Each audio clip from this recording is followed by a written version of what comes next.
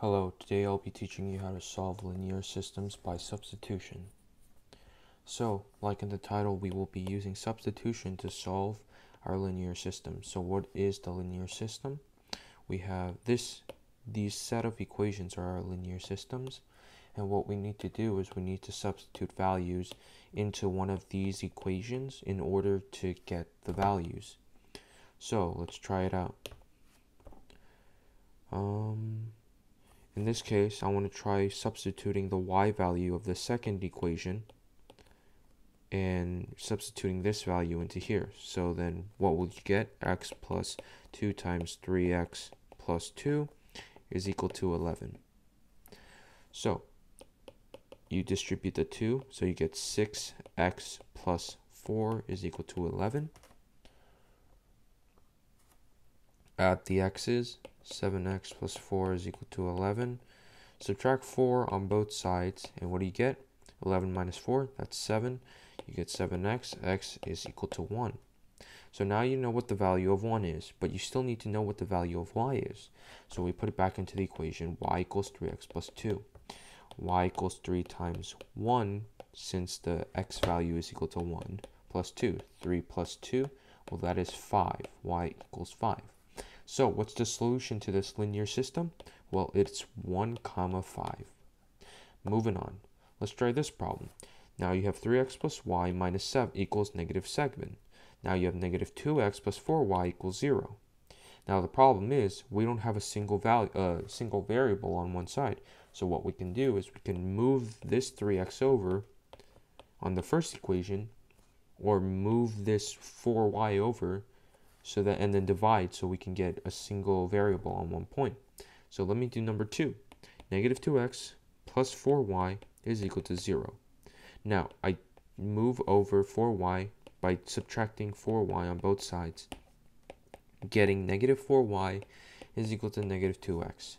I divide both sides by negative 4, y is equal to 1/2 x.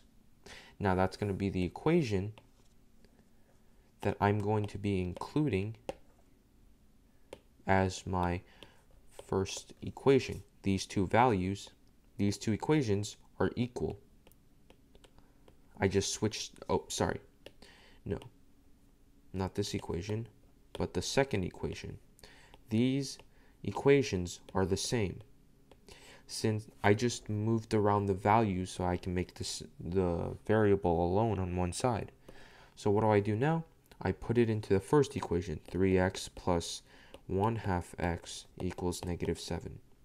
Just as a side note, the only reason why we don't put this equation back into here is that it won't give us a solution to the problem, right? So if we put it into here, we get 3.5x is equal to negative 7. Divide 3.5 on both sides, x is equal to negative 2, right? So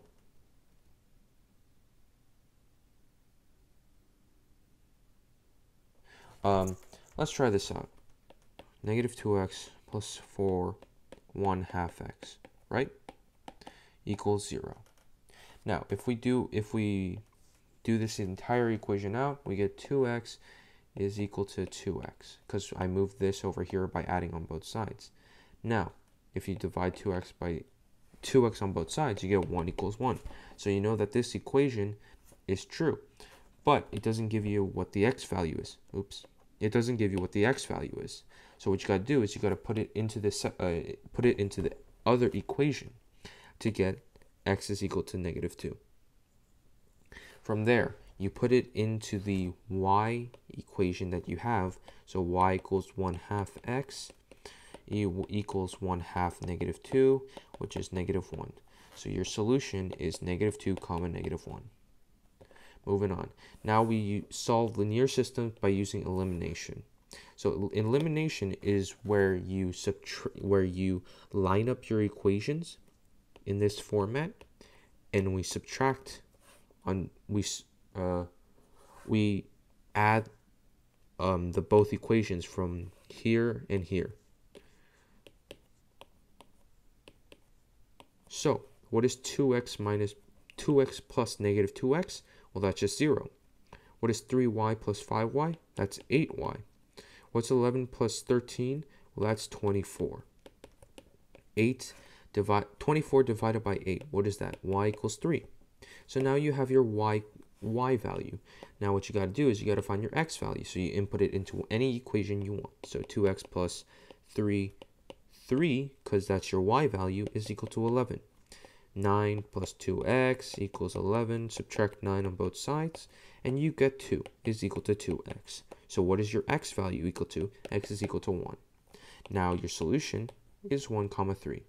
Moving on. Now you have x plus 2y equals 13. Minus x plus y equals 5.